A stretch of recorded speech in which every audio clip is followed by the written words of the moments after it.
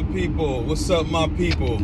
Counts the Diamond Hands checking in on a new video. What's going on? How we doing this 4th of July weekend? I'm actually getting ready for my trip to DR. Headed to Punta Cana from Monday to Saturday, actually. Celebrating a friend's birthday. Got a little villa out there by the beach, by a nice resort. So, just looking forward to getting out of Atlanta for a little bit and relaxing. Having a good vacation. But anyway, oh, Lou, I'm coming to see you, man. I'm gonna get a drink. Even though you're, you probably can't drink or eat because you're tied up. Talking about you're gonna fight Teddy Zane. Yeah, the AMC is a circus, man. The YouTubers, they funny. A lot of drama over there. But anyway, GTII, man. I just been chilling and cruising like I usually am.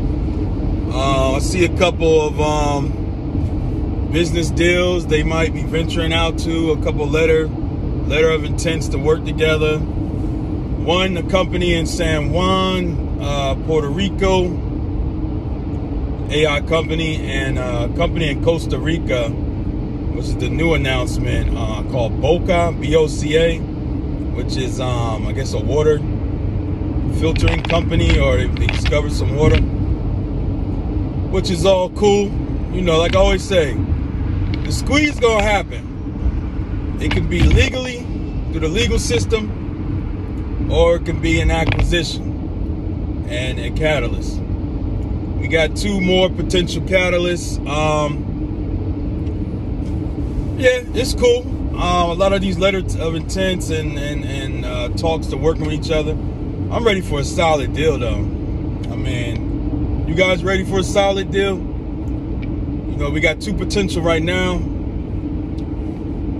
Management, it'd be nice if management can lock one of these in. At least, you know, show some funding coming in. Show some capital coming in with one of these acquisitions. Make some moves out here, you know. All we're really waiting on. Couple moves here and there. Hit the fundamentals. Boom. Even though a lot of people don't care about fundamentals, hey, anything works for me. But either way, in between time, I'm still gonna just hold and get ready for the push up, because it's coming. Definitely coming. Other than that, I'm not really playing the market right now. I'm liquidating. I'm stacking a lot of cash right now. I'll probably get back into the market after I get a certain amount I want saved up. So yeah, that's kind of how I'm playing it right now. Like I said, one of these acquisitions come to fruition, you're gonna see a big pump, because a lot of people are still kind of weary because of the 1-800 deal. You know, we never heard nothing back from it. So, you know, you got some investors thinking, oh, the companies all talk, all they do is release, they're going to work with a company, but it never goes through. So if they can lock in one of these deals, like I said, I'm already holding.